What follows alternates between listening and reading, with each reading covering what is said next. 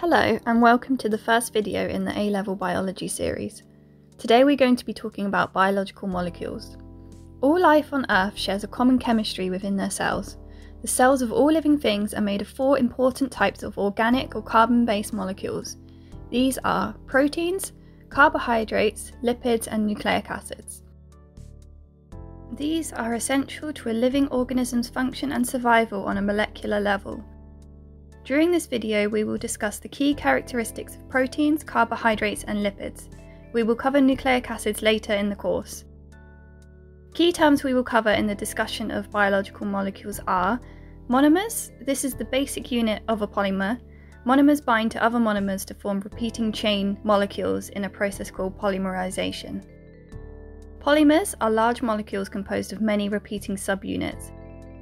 And macromolecules, which are large molecules with specific 3D structures and functions, such as proteins, which consist of polymers of amino acids. First, let's begin with proteins. Proteins are large biomolecules and perform a vast array of important functions within living organisms. For example, enzymes, which catalyze metabolic reactions, antibodies, which are involved in the immune response, structural proteins such as keratin in hair and collagen in connective tissue, and transport proteins such as hemoglobin, which transport oxygen in red blood cells. Proteins are large molecules made up of polymers of amino acids. So what are amino acids and how do they give us our proteins? Amino acids are the primary building blocks of proteins. They have the same general structure consisting of an amine group, a carboxyl group, and a variable side group referred to as the R group. The R group of amino acids is specific to the amino acid and infers specific properties and functions. The chemistry of the R group influences how amino acids interact with its environment and other amino acids. Dipeptides are formed when two amino acids are combined by a peptide bond. Polypeptides are formed when two amino acids join together. Amino acids are linked together through a condensation reaction between the hydroxyl group of one amino acid and a hydrogen from the amine group of a nearby amino acid.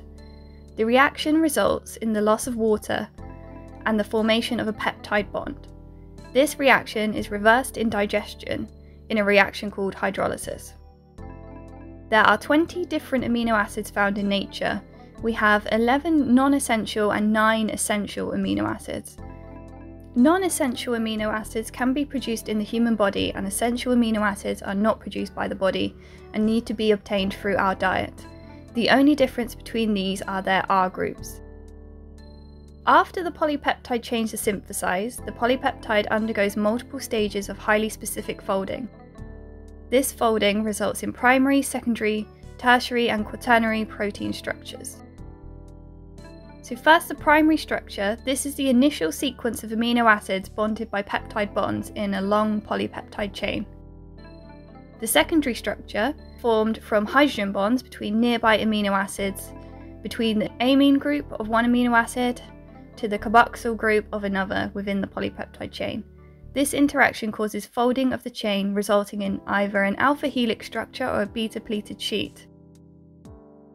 The tertiary structure arises from further coiling and folding of the polypeptide, this time resulting from interactions between the variable R groups, giving the protein a complex three-dimensional structure. The types of interactions between the R groups can be hydrogen bonds, disulfide bonds, ionic bonds, and polar interactions. And this is the final protein structure of proteins, consisting of a single polypeptide chain. The quaternary structure of a protein results from the interaction of multiple polypeptide chains held together by bonds. For example, hemoglobin contains 4 polypeptide chains in its quaternary structure, 2 of which are alpha helix and 2 are beta pleated sheets. All proteins are characterized into 2 broad groups of proteins, globular and fibrous. Globular proteins are spherical in shape and are arranged so that their hydrophobic or water-hating amino acids are tucked inside the protein and their hydrophilic or water-loving amino acids are exposed on the outside. This arrangement means the proteins are water-soluble and can be transported easily between cells. This is important for proteins such as enzymes, hormones, and transport proteins, which need to be transported around the body. However, these types of proteins are sensitive to changes in environmental conditions. They can lose stability and unravel in a process known as denaturation, in response to changes in pH and temperature from optimal levels. This can be highly dangerous and can have severe impacts on cellular activity and overall health. Fibrous proteins are long and thin proteins. Their primary structures consist of repetitive sequences of amino acids. Fibrous proteins are highly stable, strong, and insoluble. These types of proteins are less sensitive to changes in pH and temperature than globular proteins, and hence tend to be structural proteins, providing support to the cell. Examples of fibrous proteins are collagen, keratin, and elastin. Now we will move on to carbohydrates. Carbohydrates are the most abundant biological molecules, all containing carbon, hydrogen, and oxygen. Sugars are examples of carbohydrates. Long chains of sugar molecules are known as polysaccharides. The individual subunits of polysaccharides are called monosaccharides. Some examples of monosaccharides are glucose, fructose, and galactose. Two monosaccharides combine by condensation reaction to form disaccharides. Again, condensation reactions result in the loss of a water molecule and the formation of a new chemical bond. Two monosaccharides are joined by a glycosidic bond, forming a disaccharide. Examples of disaccharides are sucrose, which is a disaccharide of glucose and fructose, lactose, which is a disaccharide of glucose and galactose. A long chain consisting of multiple glycosidic bonds between monosaccharides is a polysaccharide. Glycogen, amylose, and cellulose are polysaccharides, and polysaccharides can be linear or branched in structure. Starch and cellulose are examples of polysaccharides which are found in plants. Starch is a major energy store in plants and is broken down in plant cells to provide energy. Cellulose is a major structural component of primary cell walls. The glycosidic bond between sugar monomers can be broken down by hydrolysis to release substituent subunits of the polysaccharide. A hydrolysis reaction is when water is used to break chemical bonds.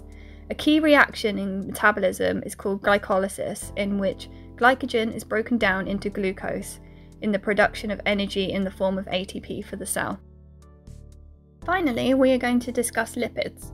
Lipids are essential to survival and function in living organisms.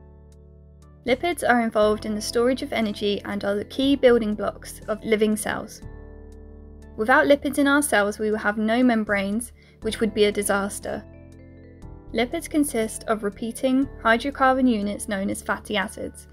There are two types of fatty acids, saturated and unsaturated. Saturated fatty acids are when the carbon atoms within the fatty acids are bond to the maximum number of hydrogens, and the carbon-carbon interactions are single bonds. Therefore, these form straight chains of fatty acids which can pack in tightly together, forming a compact energy store. This gives the properties of high melting point and forming solids at room temperature. Unsaturated fatty acids are when carbon atoms within the fatty acids can form either double or triple bonds between other carbon atoms. This causes the chains to bend or kink, meaning they are less tightly packed.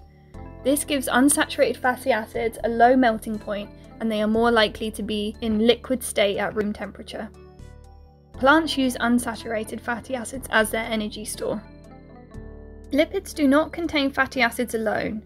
They can contain other molecules such as alcohols and phosphates. Triglycerides, phospholipids, and cholesterols are all types of lipid and have varied functions in living organisms.